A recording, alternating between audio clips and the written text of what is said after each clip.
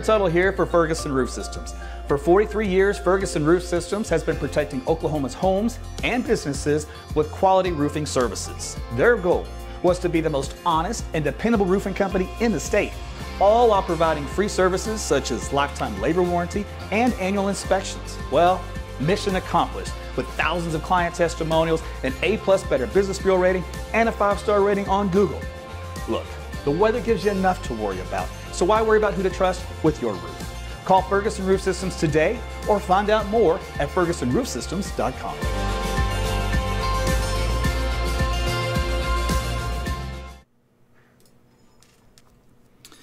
Hey everyone, Meteorologist Darren Tuttle here. We're talking about the snowstorm that's moving into Oklahoma. So thanks for joining me. We're going to get right to the details here in just a second. Give a couple more seconds to get on in.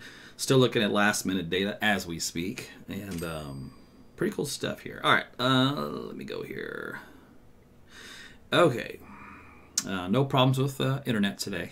So I'm back in my home office. So we're going to expect some heavy snow coming out here across western Oklahoma. It's already kind of underway. Let's take a look at the, real quick before I do that, let me, guys on Facebook, again, kind of get updated from me directly when I go live. Click that link I just posted, and that way you can opt in, and I'll send you a message directly to your instant messenger. That way you don't miss a broadcast. You guys on YouTube, also thanks for checking in, and Rumble and Twitter as well. So welcome everybody. All right, let's get on with the show. First things first, outside currently, it's cold, it's cloudy. I've got 41 degrees. You're going, how's it going to snow, Aaron, at 41 degrees? That's a great question. Normally, you would be right. How in the world could it snow at 41 degrees? Well, we got a few things that are happening, and we'll get to that here. All right, first off, I want to show you is the radar here across the state. And so we're looking at a difference between west to east. So the west side is going to be the snow, obviously, and on the east side, and even central side really, is the rainfall. And so you can see where that transition is occurring, and it's pretty much right along this region here, where the rain and the green and the blue transition, right? That's the radar trying to tell you where temperatures are cold enough for these numbers to transition over. Now, I do have the temperatures plotted on this map, but they went haywire the last few minutes. I don't know why that is. So that was really strange. They were working just fine. There we go. See? A little gremlin there. All right, so it's got us in the upper 30s to low 40s here in central Oklahoma. So where's that snow line? Well, it's setting up just west of Hennessy, right over O'Keene, back down toward Watonga, Geary, Hinton, Binger, Carnegie, Cache, just west of Lawton, Snyder, Tipton, Altus, and then back out here in western Oklahoma. So right now, the heaviest of the snow is occurring from pretty much right along I-40 south and west from Weatherford on down into this region here, in this little quadrant between Hobart and Anadarko. That right now is the heaviest snowfall rates, about 1 inch per hour. So that's going to cause some visibility issues, and obviously it will pick up on the roadways here, at least briefly, before kind of melting. So you just expect some travel issues, just temporarily, just take it slow. But yeah, temperatures here into the metro right now are into the 30s. Okay, so let's take a look at the big picture. Storm system is out here. This is the center of the upper level low, moving through this Texas panhandle. This bright white you see here on the water vapor channels, all the moisture being generated in the mid to upper levels. And yes, we are going to get some of that eventually down here at the lower levels where we all live and breathe if you haven't had it already. Temperatures out there, like I said, are into the 30s or below out here in the panhandle, so no problem with any accumulating snow in that region. Here in Oklahoma City, the sounding they launched mid-morning does show a little warm nose right here in the temperature profile, but when you wet bulb that down, it gets below 0 degrees Celsius, except for this little spot right here. But with continued cooling aloft, that should allow this transition to be all snow here in Oklahoma City at some point. It's again, south and west side of town, no problem. North and east side of town, it may go back and forth between rain and snow for a little bit longer. But right now, that's the way to look at the balloon sounding. So right now, that kind of goes to a better forecast as far as getting more of that snow to transition over from the rain. Now, if we look at the upper levels of the atmosphere, we talk about how the storm system is going to move through. It's a quick mover, in and gone. There, you see how quickly that moved through? Bam, right over there.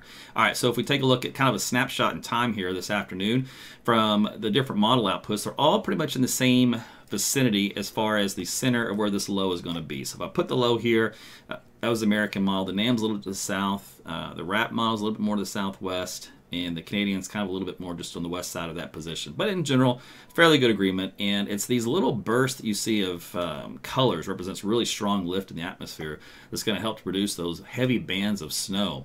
So if we take a look at the vertical lift as far as winds precipitation is starting, the bright colors indicating where a lot of the lift is occurring, it's already happening. Now as we go through time, it gets much stronger here across central and southern Oklahoma from around lunchtime to the afternoon, which is why I said the transition should happen about that time here in Oklahoma City, as we headed to southeast Oklahoma for the afternoon to late afternoon, and moving into Texas and Arkansas. So that's the bulk of the lift, with some wraparound stuff happening here in the little light colors you see. So another little light burst of snow as the system moves on through. So this is, if you've been watching me the last couple of days, that's nothing new. That's in other words, nothing's really changed. Here's a look at temperatures though. Again, we're in the 30s to low 40s now, but watch how much green overcompasses the regions we're headed to the afternoon. Let me back this up a little bit. But you can notice though, the models are still struggling with the temperatures into the mid to even sometimes upper 30s. The problem with that is that's too warm. We'll end up with all rain if that were to happen. But I don't think the model has a good handling on what that new sounding showed us. New sounding is a couple degrees cooler, and that makes all the difference in the world. But point being is, obviously out in western Oklahoma, no issues with that, with temperatures getting below freezing. And southern Oklahoma, kind of the same deal. Kind of a borderline situation. So let's go back into the timeline here. So we've already got the snow, it's in the blue, here across west central parts of the state. Rainfall down south. As we go through, step through each amount of time, so we'll go to noon, for example. So there's lunchtime hour. We're starting to get that changeover snow out here in Canadian County here briefly. And then about 1 o'clock, you can see how it's starting to approach the metro, at least on the south and west sides of town. So that's about the window when things should start to get at least a little exciting around here through the 2 o'clock hour. But if you do notice, that model likes to put that fine line in the sand here, splitting the county from Oklahoma from that southwest to northeast. You can see some hints of flakes that'll come in here mixed in with the rainfall, but by far and large, most of the transition of the snow at this point at 2 o'clock is on the south side of town and the west side of town. And that transition doesn't go too far. It stops right about Lawton, goes down around about Paoli, Pauls Valley, down toward Ada area. And that'll be the important note to make when it comes to snow totals. All right, so 3 o'clock in the afternoon, you can see how we're still stuck in this rain-snow mix here in central Oklahoma. So again, the models are having a tough time with the full transition over. And honestly, it can still go that way, although that morning sounding does indicate we should go over to all snow, which will allow it to at least lightly accumulate around here. By 9 o'clock, you can see how this stuff kind of wraps up there and it kind of moves out of the state. Some lingering flurries, maybe around midnight hour. Up north, that's about it. So it's a very quick moving system. When you factor in just how much maybe rainfall would fall, in other words, if it was just all liquid, we're looking at anywhere from about a ½ inch to almost about an inch of rainfall down here across these southern parts of the state.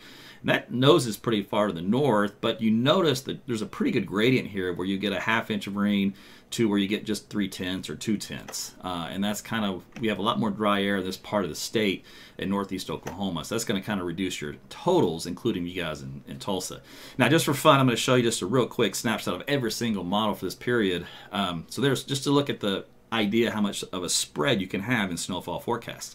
All right, there's model 1, 2, 3, 4, 5, 6, 7, 8, 9, 10, 11. You see all that nonsense? Now you try forecasting snowfall totals. They're totally not helpful. The icon model, we talked about this the last few days. I kind of like it when it comes to snow. Kind of keeps that same band, a measurable snow that is, just on the southwest side of Oklahoma City, on down south and east and south and west from there into western parts of the state. Doesn't quite have the totals amount correctly, but I like the placement. So here's a look at a model blend, which brings back in reality.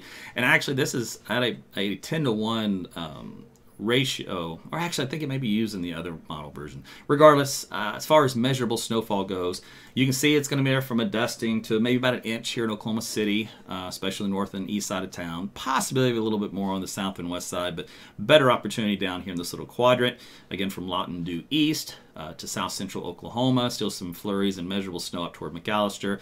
But the best, heaviest measurable snow will be out here in this little pocket in western Oklahoma. Now, this is a model blend, which means you're going to have pockets where you're going to see heavier amounts in this that the models do not indicate because they can't get this convective element, and lighter amounts. So the Weather Service will then kind of draw a map which kind of blends it all and smooths it. So they give a much greater range of where you can get 4 to 6 inches of snow. Now, will everybody see 4 to 6 inches of snow? No way. Actually, the majority of people will not, but there will be pockets in here that you cannot predict that will happen, and that's what this graphic tells you. And this stretches on down south to just around the north side of Ardmore, and again, right about to Ada, and you can see Oklahoma City.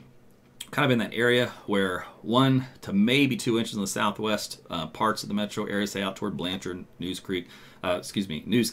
Newcastle, and maybe even Norman, whereas the northeast side would get less and less as you travel. We'd already talked about the timing, which is currently ongoing. And if you look at Tulsa, same idea. Best measurable snowfall will be down here across southern and southeastern Oklahoma and parts of Arkansas, whereas northeast Oklahoma around Tulsa, not a whole lot. Temperatures out there, of course, cold today in the 30s and 40s. We're going to repeat that as far as temperatures go for Tuesday. Again, cold tonight and cold the next several nights. You do notice temperatures quite a bit on the colder side for Friday. So there's a big front that comes in Thursday night into Friday, which brings us down to some really cold numbers for over the weekend to 20s and teens out across the state. And we might even get a little skiff of snow for Friday and Saturday. There's some weak indications of a little weak disturbance zipping through, which will bring some flurries to maybe a light dusting for some. It's not a big deal at all. It's nothing compared to today's event. Today's will be a wet, heavy snow. For the ratios that it's coming down at, which means for those of you folks that do get, an inch or two of snow, you should be able to get a snowman out of it. It may not be the best, but, and then for those that get on the lucky side from 4 to 6, you guys, of course, will have no trouble. Big, thick, heavy snow, which also means that we're in that position, and I'm going to pull this up while I talk about it real quick, because I didn't do that a minute ago, but I would like to touch base, is the road temperatures, right? Because that's always the big concern is, what are the roads going to be like? Well, when it comes down fast and furious and heavy, well, that obviously, if you see that with your eyes, you're going to realize you're going to have a little brief trouble on the road, so take it slow. But in other cases, that warm ground temperature will kind of offset that and melt it. So let's take a look at the soil temperature, for example, at 2 inches down. It is into the 40s and 50s.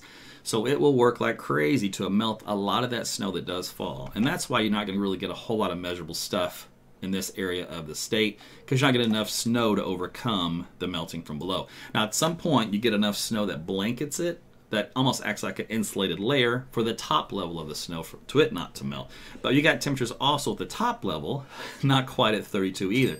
So bottom line is we don't have a very good favorable environment for very good accumulating snow and for snow that lasts for a long time.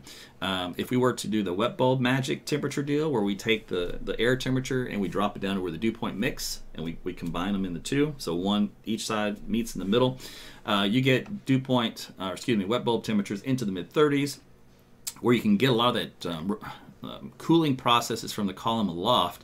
You can get down into the lower 30s. So we're going to kind of struggle here. You can see already it's kind of happening in this region. But so this should be a little struggle. Right about 32, 33 degrees is a sweet spot right in here.